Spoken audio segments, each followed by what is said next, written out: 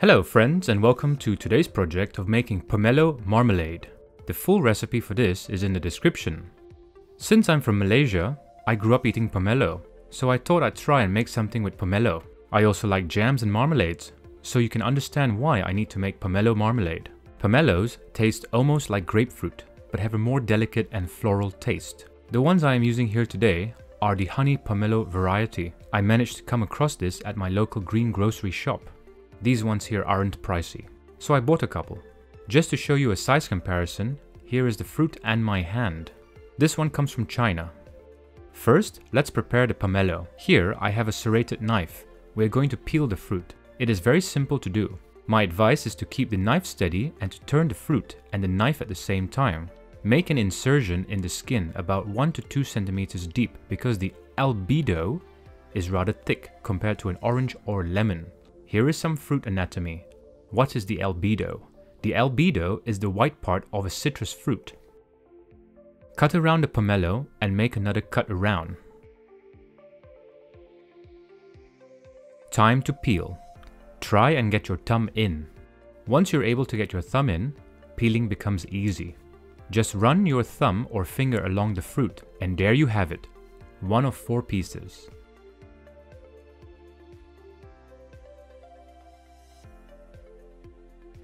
The white part is so thick it feels like marshmallow. Once you have your naked fruit, you can go ahead and break it down the middle.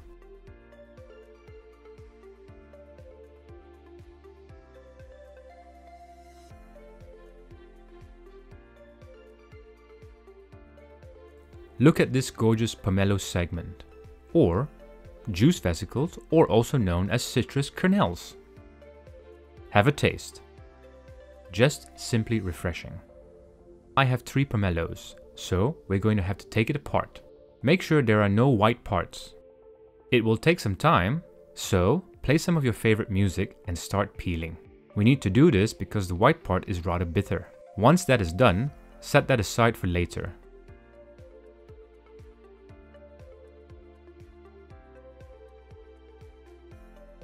Now we're going to go ahead and prepare the skin. Take your knife. I find it easier to do it with a serrated knife. Cut it in half, and we are going to take away as much of the albedo as we can. We just want the peel. Run your knife as close to the board as possible, but be careful when doing this. My trick to doing this is to cut from one side to the other side, and when I have reached more than halfway, is to change how I'm holding it. This is in case there is a slip. This helps me in not cutting myself. My suggestion is to first do this on all the skin.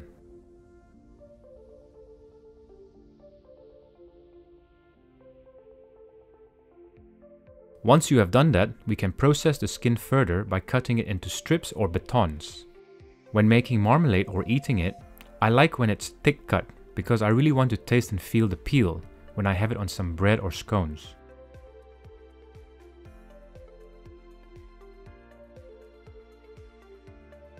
There you go, all done. The next step is important.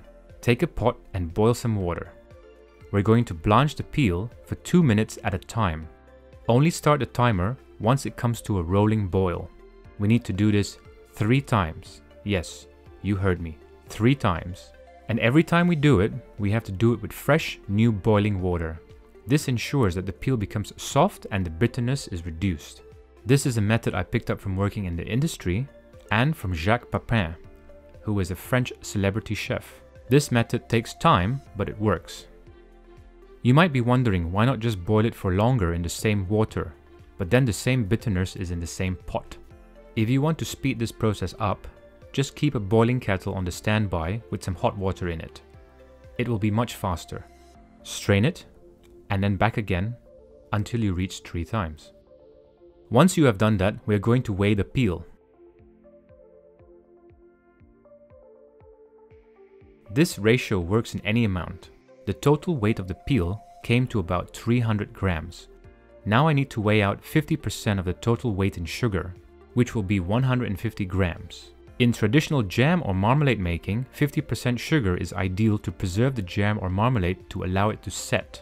You can of course use less sugar and perhaps a setting agent, such as pectin powder. You can watch my other videos on how I use pectin powder, and let that sit on the side for later. Now we're going to take care of the other stuff. Take a food processor or blender, pour the fruit in and give it a blend. We do this to break it down. Blending helps to disperse the natural pectin found in the fruit segment. Man oh man, some of this with ice and soda water and you got yourself a refreshing drink right there. You could even add some gin. We are going to do a first strain.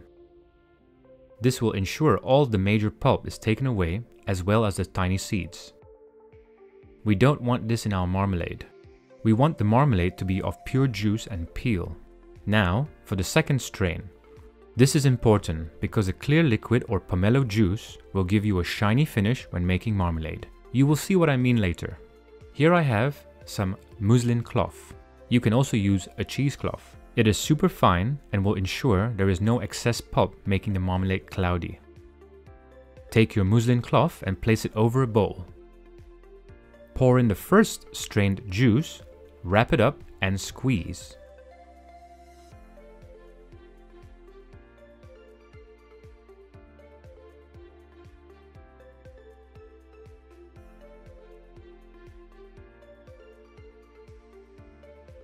Pour the juice into a medium-sized pot. The juice itself is almost clear. What you are seeing is just the color of the juice. Now we will have to weigh out the liquid. I managed to get about 750 grams of juice. So, following the rule of 50% here, we will need 375 grams of sugar. Take the pot to the stove and turn the heat on to medium to high. Let it boil. Once the sugar has dissolved, pour in the blanched pomelo peel. Keep an eye on it and stirring occasionally. What we are aiming is the temperature to reach about 106 degrees Celsius. We are currently at about 100 degrees Celsius here. The reason we want the temperature to reach 106 degrees is as the water evaporates and the sugar starts to thicken up, the temperature will guide you for the consistency later. After some time, the juice has reduced to about half and the color has changed to a nice subtle orange. Take a reading. There you go, it has reached 106 degrees Celsius. If you want a looser marmalade, take your temperature down. If you want a thicker marmalade, bring it up to about 108 degrees. Now, I have seen some videos where you take the marmalade and do a plate test by placing some and waiting to see if it sets. I have just sped up the process by taking a frozen spoon and trying the finger test to see the consistency. Run your finger making a line and note how the marmalade stays in place. Because I'm using a frozen spoon, it sets almost immediately on the spoon. It is done. Take it off the heat. Take a measuring scale and place the marmalade in a bowl. I am doing this because as we are using honey pomelo, I want to help with the honey flavor. I want it to pop. So here I'm adding 10% honey to the weight of the marmalade. The total weight came out to about 820 grams, so I need 82 grams of honey. Mix it in. I mean, this marmalade looks pretty sexy already. The marmalade looks shiny. Let's do one final spoon test, just to check after adding the honey as well. There you go, still a line. Pour the marmalade into a glass container.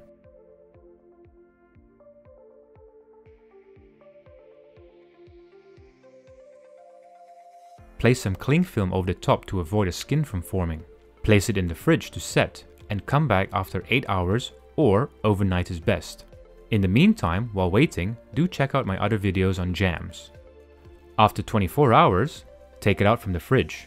I want to show you guys something. I want to show you how clear the jam is. Look at that. The light above shines through and you can see the individual peel pieces.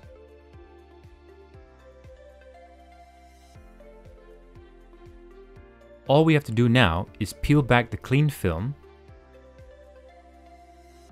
I can't stand marmalades that has more jelly than peel. This has a good ratio.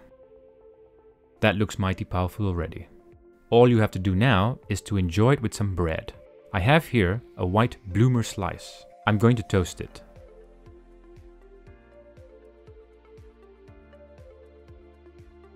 Spread a generous amount and take a bite.